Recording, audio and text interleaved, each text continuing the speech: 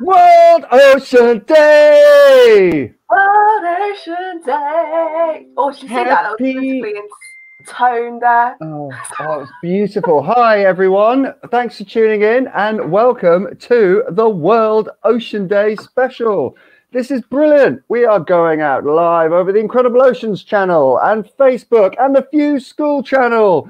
And I believe World Ocean Day for schools, which is really awesome as well. Yeah, World Ocean Day for schools. That's so exciting. So I have got my best ocean joke for you, Russell. Are you ready? There's an ocean joke. Okay, go on. Yeah. Give me the ocean joke. Yeah. Why don't clams give to charity? Because they're shellfish. Oh my God, I knew you were going to get it. Yes! I thought I was so clever for a second there, and you've outsmarted me. No, I'll go for my rubbish on which I've just thought of. I'm going to say, why did the crab blush? Do you know what? Did the sea Why? do something embarrassing? The seaweed. Wait. And I've got another. This one. This is a little bit PG. This one, okay, but it's good. It's good. Okay. Why do mermaids wear seashells? I don't know why do mermaids wear seashells. Because they outgrew their bee shells.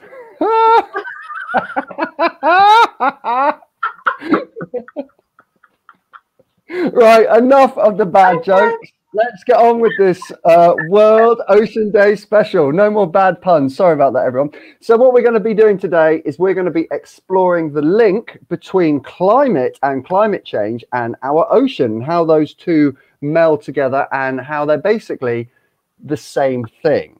What happens in our ocean happens in our atmosphere and vice versa. They are the same system. You can't look at the atmosphere without incorporating the ocean. You can't look at the ocean without thinking about the atmosphere. So we thought we'd start off with one of these awesome FuseSchool videos that we put together. And this one basically looks at the science of climate change, the greenhouse effect, and what is going on there. Because no doubt, wherever you're watching this from any place in the world, you are probably seeing some of the effects of climate change happening. And it's happening to different countries, different ways. It's a reality and it's something we have to deal with. So let's actually see what's causing this and how it's manifesting itself. So if we cue up the first video all about climate change. Isn't our planet amazing? It's been around for billions of years, and as far as we know, it's the only planet that has got life on it.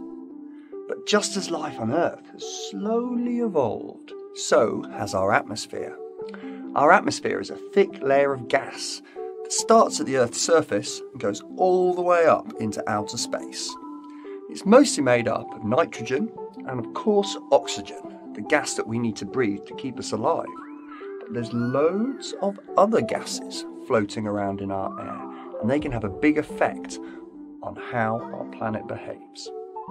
Two of these gases are carbon dioxide and methane. All living things give off carbon dioxide, or CO2, when they respire. And methane is given off when things rot or when you fart. In fact, the gas that we heat our homes with and cook with is methane. All these gases act like a big blanket, wrapping around Earth and keeping it warm from the cold of deep space. We call this the greenhouse effect, as the atmosphere acts a bit like the glass in the greenhouse, which lets the sun's rays in, but makes it difficult for the heat to leave again. If our atmosphere wasn't there, the whole Earth would be around -18 degrees centigrade, which is as cold as Antarctica. The problem is that all of us are adding extra gases to our atmosphere. CO2 and methane are known as greenhouse gases, as they are making our atmosphere better at trapping the sun's heat. This means that the Earth is slowly but surely getting warmer in a process that we call climate change. Now this might sound quite nice, like it always being summer, but the reality is that these greenhouse gases are causing drought and are making deserts get bigger and bigger. Other regions are getting stormier, with hurricanes and typhoons becoming more frequent and more ferocious. And as areas become warmer, new animals and plants move in to compete with those that are already there. But most worryingly, these extra gases are causing the ice at the Arctic and the Antarctic to melt at an alarming rate. There's no land under the ice at the Arctic, so animals like polar bears are losing their habitat. The landlocked ice in Antarctica is melting into our ocean, which is causing it to rise. It's thought that the sea could get deeper by over 2 meters, which will result in the flooding of lots and lots of coastal towns and cities. Carbon dioxide is also dissolving into the ocean itself, which is making it more acidic, and this causes all kinds of problems for the plants and the animals that live there. So where are these extra gases coming from? The extra carbon dioxide is from burning petrol in cars and in aeroplanes, as well as burning coal and oil and gas to generate electricity in power stations. The extra methane comes from cow burps.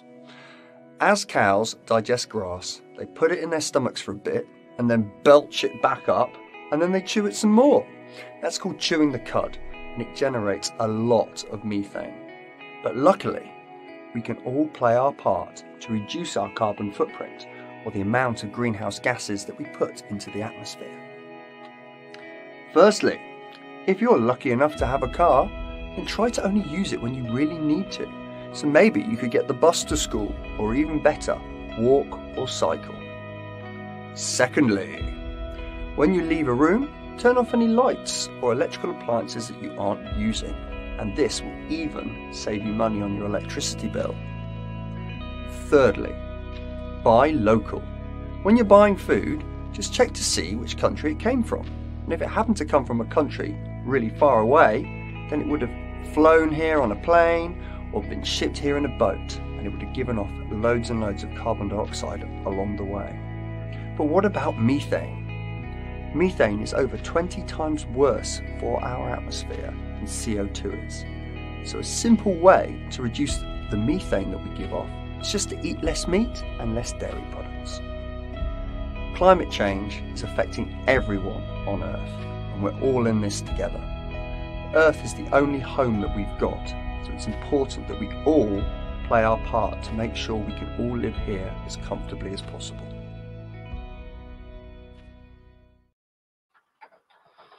So there we go. So that is climate change 101, basically. That's what the problem is. That's what's going on with it. It's pretty tough. I've noticed in the chat that there's a lot of people from India here. And one of the big problems with climate change and how that's affecting India is that it is causing issues with the monsoons, and they're becoming more extreme. The dry monsoon is becoming drier, the wet monsoon is becoming much wetter, and there's much more rainfall. And obviously this has impacts on flooding and farming and all the rest of it. So yeah, it's a big issue. There we go. In terms of like what it's doing to the ocean, we touched upon a little bit there about climate, about ocean acidification, which is a big problem. I don't know if you want to chat about that a bit, Fia? Well, you start off and I'll follow up. Okay, no worries. So basically, ocean acidification is kind of called the evil cousin of climate change. And so climate change, as we saw there, is extra gases going into the atmosphere that's slowly making our planet warmer. But those extra gases in the atmosphere, carbon dioxide, then gets dissolved into the ocean. And when carbon dioxide goes into the ocean, it forms carbonic acid, which is a type of, which is an acid. So basically, since we've been burning stuff, our ocean has become 30% more acidic compared to what its pH was 200 years ago. And this is big problems because if you're an animal like coral, or you've got a shell, it starts dissolving your shell, but it also changes the behavior of animals. It makes them like less, they don't want to go out and find mates and be less sociable. They become more lethargic. They change like their areas that they move around in. It's really tough. And from a human point of view, it makes the seafood taste blander and more mushy. So it's actually affecting our food. So yeah, a lot of those seashells and corals are made out of calcium carbonate, which gets dissolved in strong acids. And another thing that gets dissolved in strong acids is chalk. And so especially along the south coast of the UK, and I can think of lots of other places all over the world, there are huge, really impressive chalk cliffs. And a more acidic ocean would mean that our chalk cliffs are going to be eroding faster, which is another issue with ocean acidification. And I think we're going to get onto coastal erosion later on, but we've got another video to show you guys first, which is also linked to climate change. And this is more about animals showing up where they shouldn't really be found. Exactly right. So I mean, this is another really strange thing, isn't it, with climate change, is that so one of the things I was reading earlier is that if you're in the tropics are now getting so warm that animals can't live there anymore. So they're actually moving into higher latitudes. So they're moving further north and further south away from it. So you're finding tropical species there. But obviously, if you're in the poles where it's traditionally cold, then those areas are getting warmer, so the animals are getting more used to it, and they're kind of spilling down into places they're not. And just up the coast from where I live, which is in Wales in the United Kingdom, we had a really strange thing happen where an Arctic walrus just appeared on the beach one day, and it's been hanging out here, and it's been swimming around England, and it's gone over to France. So it's crazy. His name's Wally. And so I went to go and see him just down the beach here in South Wales. So this is our next video. It's pretty good fun. If you like walruses, you'll enjoy it. Who doesn't like walruses? Who doesn't like walruses? Love walrus. What is a walrus? And why is there a walrus in Wales? We're here in Tenby on the south coast to find out why.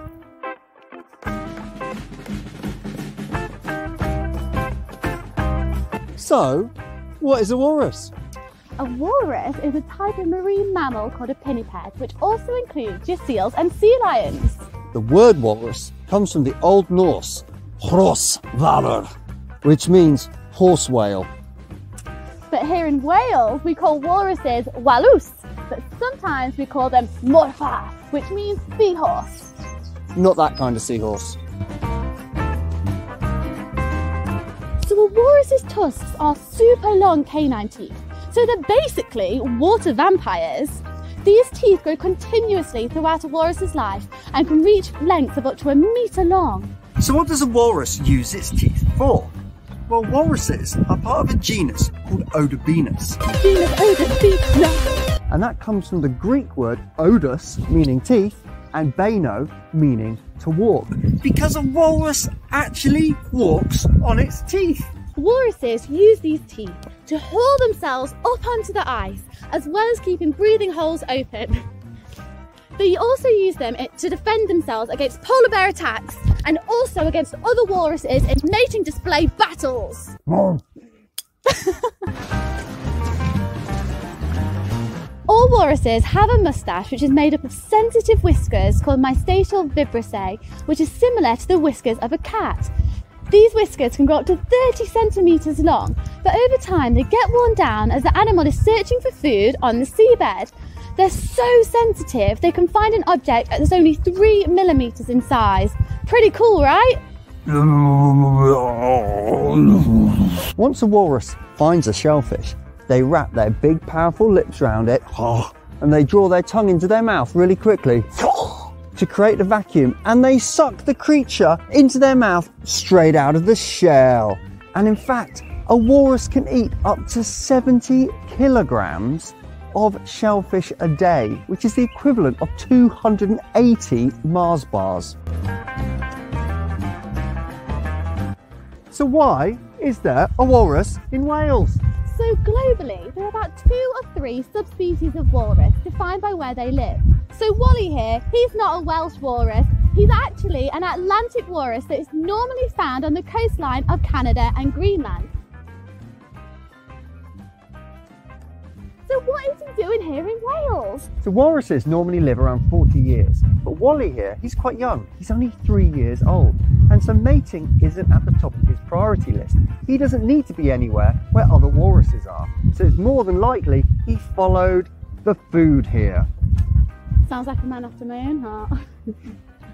It has been suggested that one of the reasons Wally may have turned up here in Wales is that he fell asleep on an iceberg and actually drifted all the way here. It's extremely unusual to see a walrus this far south, and his appearance here reflects how climate change has impacted animals across the planet. As our climate gets warmer, we're going to start seeing animals change their normal geographic ranges, putting them in closer contact with humans. If you fancy coming to Tenby to see Wally, then can we ask that you don't be a Wally?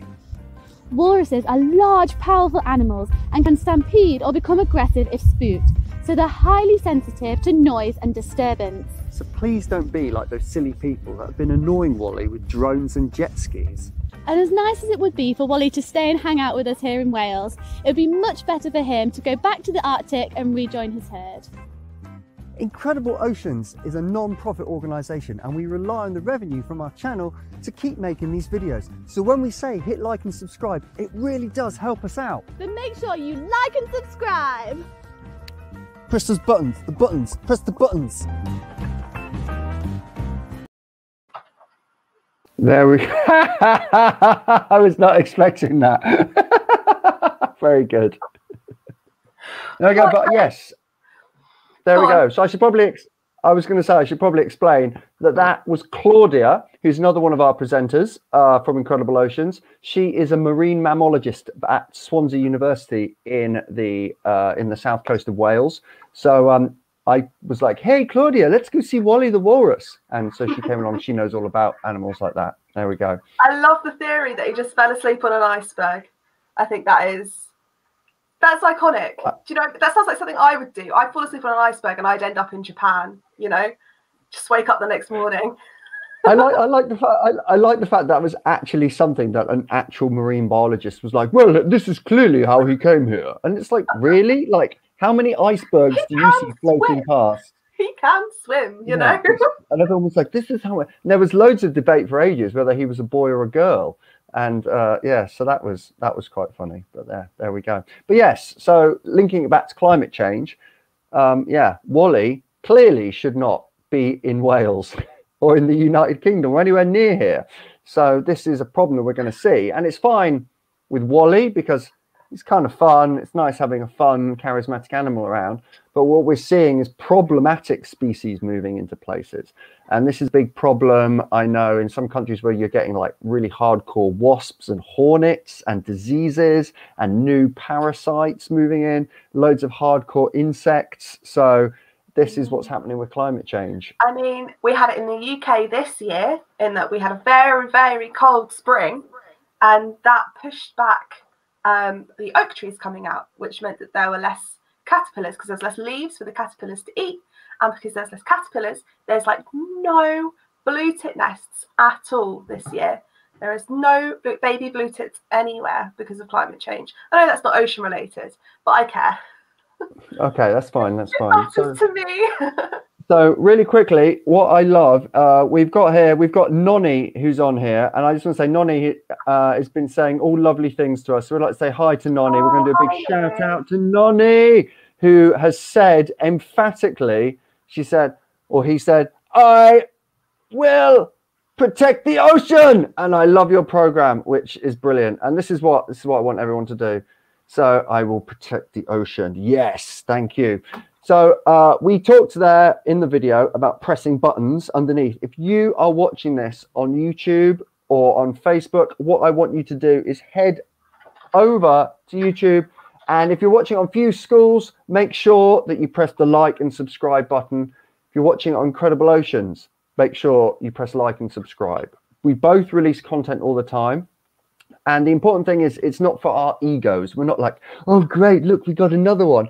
Oh, this is awesome. We rely as organizations on the income that we get from our YouTube channel. So the more people that like and subscribe, that it really, really does help us out. We want to make education free for everyone. We want it to be, and we want to keep doing our work and educate people about science, about our planet, about our oceans. And so the more people that like and subscribe, it's just brilliant, and it helps the YouTube algorithms and all that gubbin. So please press those buttons. It's not just to stroke our egos. I love your in-depth knowledge of YouTube algorithms. It's very entertaining. Yeah. So moving on, we've got a slightly different kind of video, and this is talking more about the consequences of climate change on rising sea levels, and the consequences of rising sea levels on coastal erosion. Yeah, geology rocks. I say that a lot. I'm a big geology nerd over here. So there's two different kinds of reasons that sea levels can rise, and it's not always to do with climate change. So let's find out the other reasons why sea levels can rise.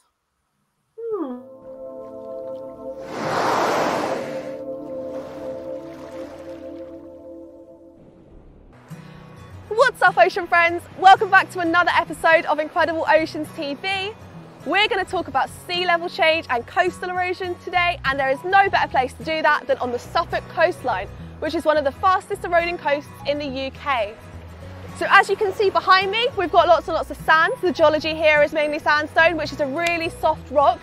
But higher up, you can see the rock looks a little bit more solid, and that's because the roots of the plants are binding the soil together. But is sea level rising, or are we just sinking? I know, it sounds insane. How on earth can our coastline be sinking? Well, here in Suffolk, we see sea level change as a result of both sea levels rising and our coastline sinking. See, over 10,000 years ago, half of the UK was glaciated. We had glaciers covering Scotland and Northern Europe. The weight of that ice was so heavy that it compressed the top of the UK, and the bottom of the UK shifted.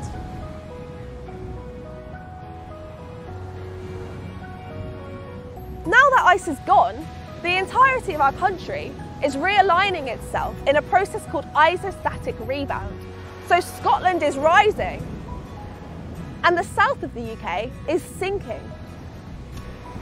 In addition to this, we have sea level change as a result of climate change. So as glaciers and land ice melts, we have more water in the ocean. And as the planet heats up, water expands due to thermal expansion. This is known as eustatic sea level change. So all of these reasons are why we see so much coastal erosion on the Suffolk coastline. So what are the consequences to this coastal erosion? Well, just down the road in Dunwich, over half the town has been lost to the sea over the last 200 years. This includes the loss of almost an entire cemetery, which means that commonly skeletons wash up on the beach. Oh, hi there. There is only one gravestone left of this cemetery, and that is known as the last grave, and this is soon going to be lost to the sea as well. Further up the coast, in Cove Hythe, we can see a road that's also been lost to the sea. This road literally stops and goes off the edge of the cliff, and there's tons of warning signs all around it because this cliff is eroding really fast. So these are just a few of the consequences of coastal erosion along the Suffolk coastline. I really hope you enjoyed this video. Make sure to subscribe, give us a like and a comment, and we'll see you back here next week.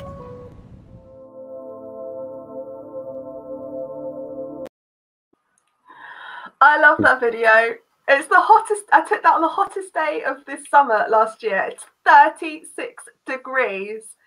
I was melting. Both of the videos that we've shown so far have been like, look, come to the UK. It's so sunny all the time. I know.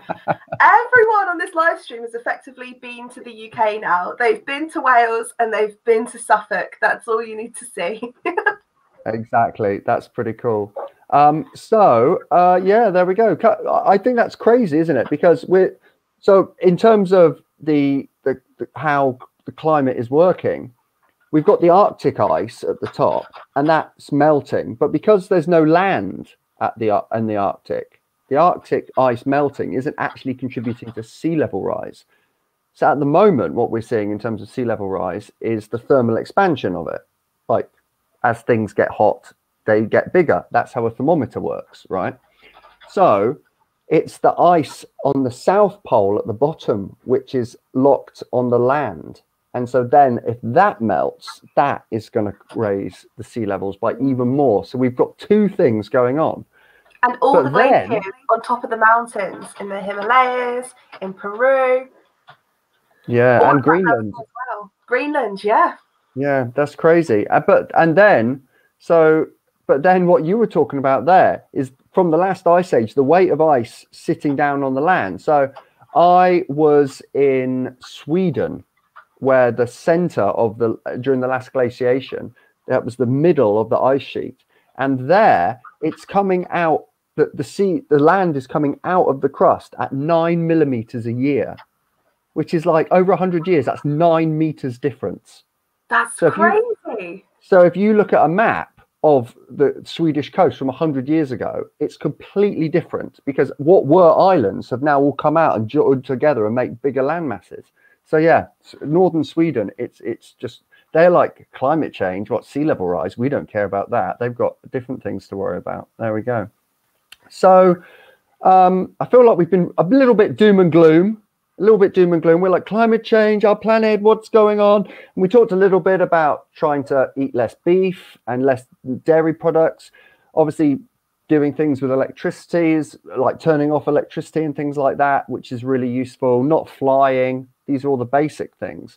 But there's something that's like really important, something really cool that has happened in the last year. And this is young people kind of taking their future into their own hands. And I don't know if you want to talk about this a little bit, Fia. Yeah. So I think young people were really worried about climate change anyway. I think I can say that as a young person, I was quite worried about it. So, and then kind of Greta Thunberg just sort of came out of the curtains and started campaigning all about climate change, started really getting the attention of the world leaders. And she started something called Fridays for Future, which was the school climate strikes. And this was really young people showing adults that they're not happy with how the world's being run. And so they want things to change. And they're going to leave school on a Friday to go and show the grown-ups their opinions and their thoughts. And it's an excellent way of getting your voice heard. And I think for a lot of us, we'd started to lose a bit of hope of people ever changing or getting anything done. And I think this whole project has given people a lot of hope that things are changing and things can change. And it's been activism has been a really incredible solution to people suffering from things like climate depression and eco-anxiety. So I think we've got a video that's going to explain it a little bit better than I just did. So I'm just going to quickly say this video. So this is an amazing climate activist here in the UK who we met up with, called Eva. She's 12 years old. And when we first got in contact with her, we were like, hey, do you want to come make a video and explain what the climate strikes and the school climate strikes are all about? And she was like, yeah, that's totally cool. And so she wrote the script for this herself and performed this all herself. So this was her first time in front of a camera, her first time in a studio. So us and the FuseSchool team went down to YouTube space in London to film this with her.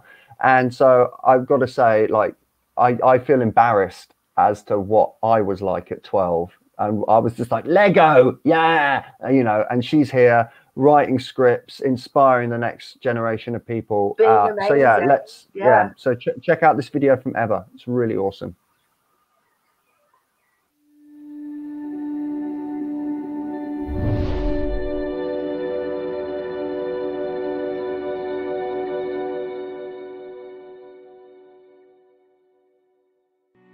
Hi, we all woke up today in a world with climate change. I'm part of the youth climate strike movement started by Greta Thunberg called Fridays for Future. I'm helping to organise my local strike in England. Thousands of scientists around the world have researched the climate crisis and its impact. They have used their education so we can have the facts. The global climate is in serious trouble, and if we don't do anything, then by the end of this century the Earth will be at least 4 degrees warmer. Eventually this will be too hot for life on Earth. So we have been taking time out from our studies to teach people this vital lesson. I'm not striking because I don't want to be educated, the opposite in fact. The strike is a way of sending a message. That message is starting to get through.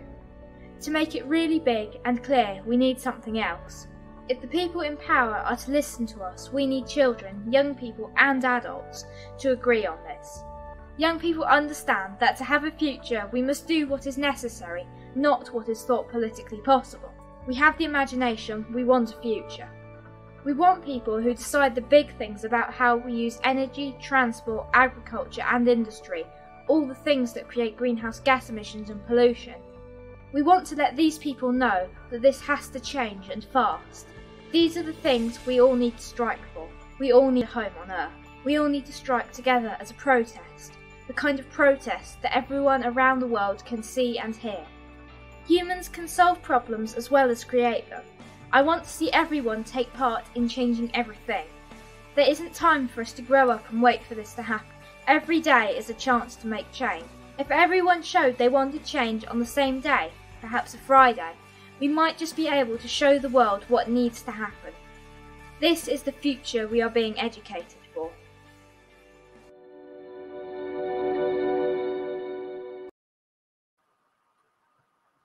Go Eva. She's amazing. Absolutely amazing. Yeah, really inspirational. I mean, right before coronavirus hit, I think the last thing I actually did was Greta Thunberg came to Bristol, which is just down the road from where I live, and she came and gave a talk, and thousands of people turned up, and she did a big school strike, and they walked through Bristol and closed the city centre, and Bristol, I'm pleased to say, as a result of that, is one of the greenest cities in the UK, which is why she headed there. So yeah, we need more people to kind of to be passionate and take that on, and to be letting the leaders in your countries know that they need to do stuff about this. So yes, there we go. So there we go. Thanks so much. Please keep the ocean. I will promise to keep the ocean. Yes, this is what you need. Thank you. Appreciate that. This is exactly what we need. We need people's passions. Everyone who's tuned in today on World Ocean Day, we 100% need all of this energy, and yeah, protect the ocean. This is exactly what we need. So thank you everyone who's watched. So we have got some Q&A. So I'm scouring the comment section here now. If you've got any questions to me or to Fia that you want to, there we go. So this is Andy. Here's Andy, or Doog. Oh, hi Andy. This is Andy. We used to play in a punk band together. Shout out to Andy. Go and check out his amazing music. It was great being in a band with him. But yes, I've got a better promise to keep the ocean. Thanks, Andy. All of you guys watching this as well, all make promises. Exactly. Right. I want to see some questions. So people ask some questions. Stick them in the comment section. Come on, it can be about just general things. I mean, we did another live stream earlier on today, and normally kids always ask, is that your real moustache? And I'm like, yes. Like, why would I put on a fake moustache to do a live stream? This is it. So I got to say, Emma, thanks ever so much. Appreciate it. Thanks for tuning in. Glad you liked the program. That's pretty cool. I'm gonna wear a fake moustache next time. You should definitely wear a fake moustache next time. Cool. Is there anyone else? Just come on, ask some questions. It can be about anything. Like, what's your favorite type of fruit? Or I don't know, what's your favorite color? So ask a question, type it in. I can see you watching. I've got another ocean joke for you. Okay, go on then. If you're interested. Yeah. Yeah, I always love ocean jokes. What is a blue whale's favorite James Bond film? I don't know. License to Krill. That's. I've got a really niche joke which I've remembered. What is a jellyfish's favorite time? I don't know. What is a jellyfish's favorite time? 10:04. Because the scientific group of jellyfish is the 10:04. Oh my god. Okay, sorry about that. You're such a nerd. I know, I'm sorry. Right, we've got a question. Thank you. Right. Are we too late to protect our oceans? Can we still reduce plastic things? Okay, this is a really good question. We are not too late to save our ocean. Last year, a scientific paper came out called The State of Our Oceans. It was published in the scientific journal Nature. And it was scientists, a group of 20 scientists from across the world, all different organizations and different backgrounds, came together to look at the threats that the ocean currently faced and things that we're doing really well at and things that we need to start implementing to sort it out. And the conclusion that they came to is that we currently, right now, have the ability, in terms of the technology, to fix our ocean 100%. We can fix our ocean, take it back to what it was like 200 years ago. But we need everyone to be working together. And this is the important thing. Things we are doing really well at are marine protected areas. Like, we're doing really well with those big areas of the ocean where we're telling people to not go. And in fact, the one in South Georgia has seen the fact that this massive marine protected area around South Georgia. It's an island in the South Atlantic. And since they implemented that marine protected area, humpback whales have come back 70% to what their pre-industrial, pre-whaling numbers were. So those are no longer a problem. So we have the ability to sort it out. I'm positive about this, but it's all about people watching and all of you guys to put pressure on politicians to put policies in place to start doing this. Too much of the conversation is about us. Like, you have to stop doing this. You have to stop using plastic. You have to stop driving. And it shouldn't be down to us. We need to put pressure on politicians to sort this stuff out. So there we go. Right. Someone has said, Russell, shush. I won't do that, FBI. I'm sorry, the FBI. I won't be quiet. Not even you can shush me, FBI. How do we feel about Seaspiracy? Yeah. Well, I think it was a really good program to raise awareness of the issue of overfishing. It's something that people weren't really talking about before, and I think they are talking about it now, which was really excellent. On some levels, it was a little bit sensationalist. So I think they were trying to make big news and big splashes when, and I don't know about you guys, but I felt very depressed by the end of it, that thought that we couldn't actually do anything, when in reality, there's so much that we can do. And I feel like they didn't always put blame in the right places. Sometimes, yeah. 100%. I felt that it was really biased. I think the good thing about Cowspiracy is it didn't have an agenda. It was a guy who was exploring a problem. This came in with a clear agenda, and it was like, this is wrong. It was totally doom and gloom. It made out that either you need to be in Sea Shepherd jumping in front of illegal fishing boats, or you're part of the problem. I also didn't like the way that they framed a lot of the arguments, which were Asian people are bad, black people are the victims, white people are here to save the day, which is not how it is. So I think it's good that it's got people talking about something which isn't a very, what's the word, like charismatic thing to talk about, which is fisheries management. And it's good that people basically, what it comes down to is you need to be more aware of where things are coming from, the food that you're eating. And with fish, it can be really difficult sometimes. What I was on was a podcast called The Cosmic Shed. And me and a load of other marine biologists discussed that. And I'm just going to post the link in here. But yeah, if you want to have a listen to that podcast, and we go through the pros and the cons of Seaspiracy. There we go. Right. What else we got? We got some other questions. Let's have it. Ooh, deforestation. To what extent does it affect climate change? That's really interesting. Big question. Big question. So one of the ways which I learned about earlier this year is something called ocean darkening, which is a really strange thing. So as we deforest an area, it increases soil erosion. And so the more soil gets washed into our rivers, and then this rivers gets obviously carry that sediment out into the ocean. But what it does there in the ocean is it creates a giant patch of dark. It's like someone coming along and mixing all the mud up at the bottom of the sea. So that mud then prevents light from the surface to go down further into the sea, and it clogs fish's gills and it makes the sea less productive.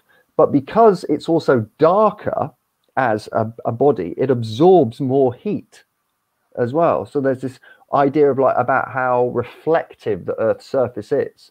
So this is one of those weird feedback loops which we didn't see, like cutting down the trees. It's not just there's less trees to absorb carbon dioxide and to give off oxygen, but we're also affecting the climate in slightly different ways. There we go. Do we know how much waste is in the ocean? Well, I like memes. All kinds of waste. If we talk about plastic waste, it is a big problem. And the problem with plastic waste is that it takes hundreds of years to break down. And in fact, in July, we're going to be doing a live stream about plastic. So make sure you tune into that. But at the moment, about 8 million tons of plastic is added to our ocean every year. And so because that plastic takes hundreds of years to break down, every year, another 8 million tons. I can't even imagine what that looks like, you know? Like if someone said to me 8,000 tons, I'd be like, that's a ridiculous amount. But again, it's like, we need to put pressure on the politicians. Here in the UK, they recently discovered that all the plastic that we send to recycling, we are actually shipping to Turkey, and Turkey are just burning it. And so, you know, it's like, oh, it's not our problem, we'll send it somewhere else. And yeah, we need more people we need our politicians to put policies in place to prevent companies like, and I'm going to say the companies, Coca-Cola. Coca-Cola is the biggest producer of plastic bottles and things. And it says, please recycle them on top. Less than 4% of them are recycled. So we need to sort that out. There we go. Exactly. I wish our politicians would listen to us. Teacher Russell, thank you. But they are doing whatever they want and they don't think about the future. This is why we need to kick their butt and say, look, if enough people said, I'm not going to vote for you, I'm not going to vote for you unless you put some decent environmental policies in place. It doesn't matter what your politics are. It just makes economic sense. It makes political sense to not destroy your life support machine. Even the IMF, the International Monetary Fund, have said that, you know, climate change is the biggest threat to the economy that there is. Why would you not put something in that? There we go. Right. Any other questions? Any other questions? Let's keep. Hey, Christian, glad you love the ocean. Love the ocean. Yeah, Christian. Yeah, who doesn't love the ocean? Okay, what else we got? Come on, we want some. Can we swim in the ocean? Come on, Christian. Of course you know we can swim in the ocean. Of course we can. What kind of a question is that? Just double check with a lifeguard before you go in. Make sure it's safe. Exactly. And I would say, Christian, if you haven't been swimming in the ocean, you're missing out. It's one of my favorite things to do, especially now the summer's here.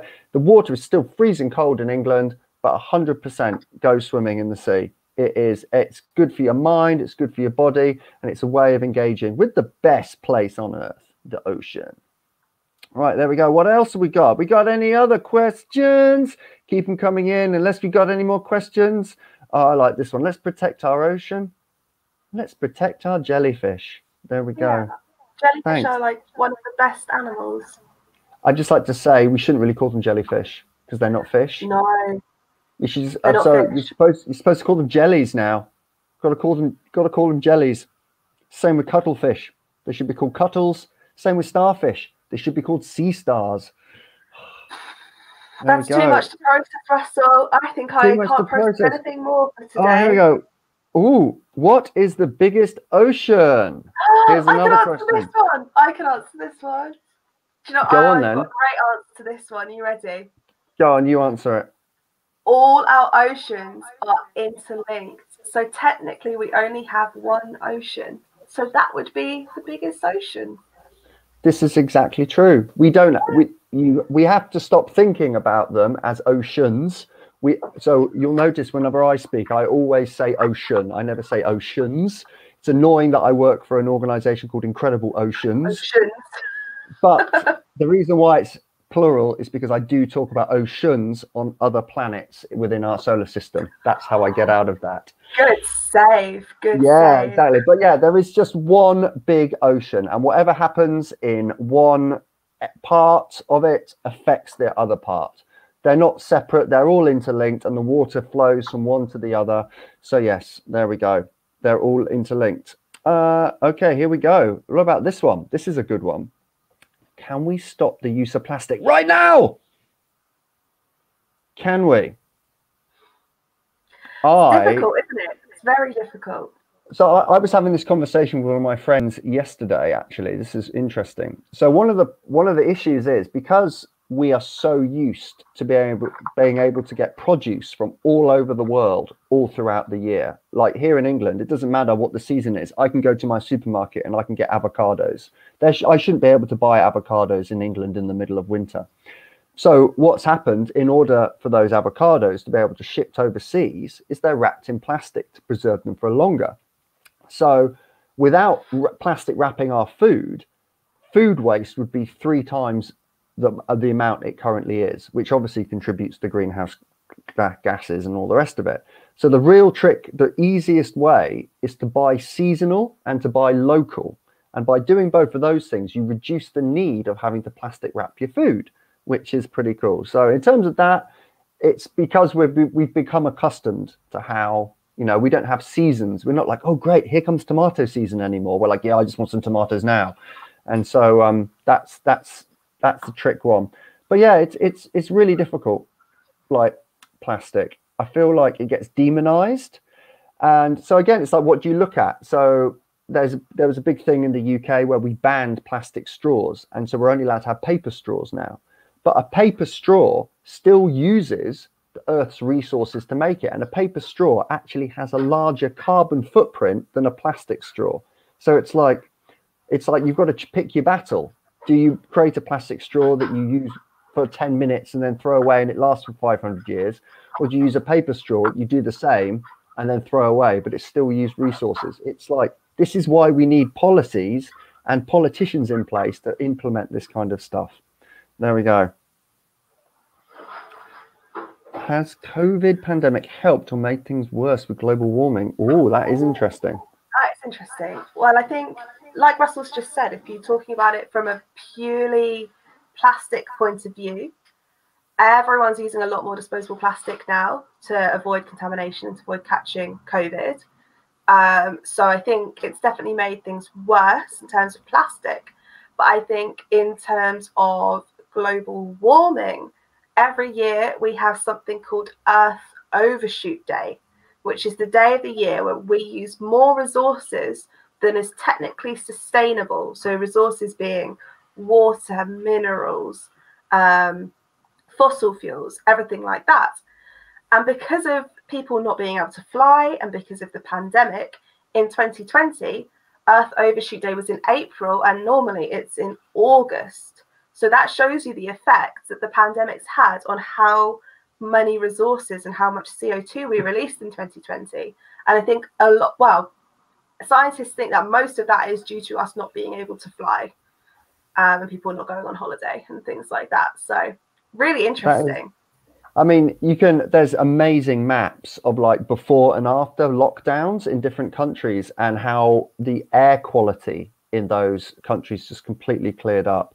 Like I know it happened here in the UK, it happened in Italy when they went into lockdown, it happened across most of China when the pandemic first hit.